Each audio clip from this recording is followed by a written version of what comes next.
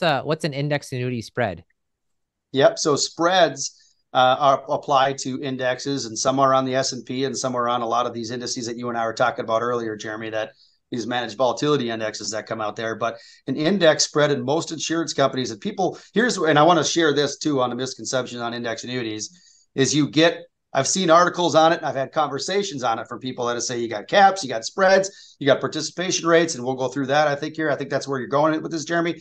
But usually it's you got one or the other, and they're not all together. They're not all horrible for you, but they all work in unique ways.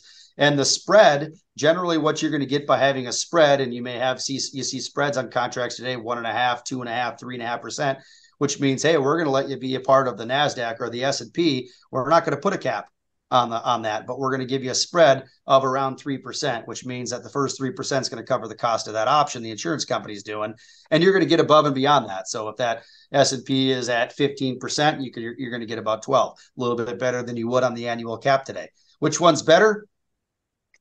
You tell me. I don't have that crystal ball. But the spread generally is going to be something that's going to cover the cost of the option for the insurance carrier. And what that means is the first 3% is going to go back to cover that expense, but you're going to get above and beyond the rest. Why is that enticing? Some people look at that and say, man, I could really hit a home run there.